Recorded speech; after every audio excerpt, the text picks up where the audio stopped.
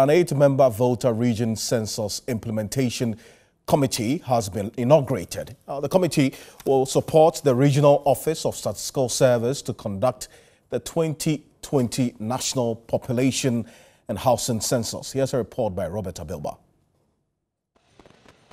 A population and housing census is a tool to help the nation to plan and implement policies. The whole MCE, Prosper Pibansa, expressed the preparedness of the Coordinating Council to support all stakeholders at the regional and district levels to conduct the 2020 census.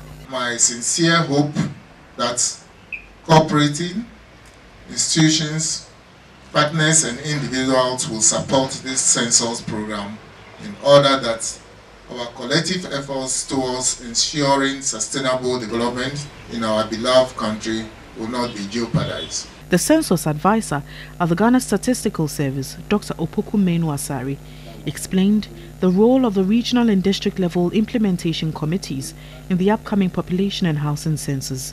Members of the committee will join Ghana Statistical Service from this day on and be part of the execution of this huge national project to not only measure the size of our population but also obtain basic information on the distribution of the population as well as characteristics. The committee is chaired by Felix Chaha.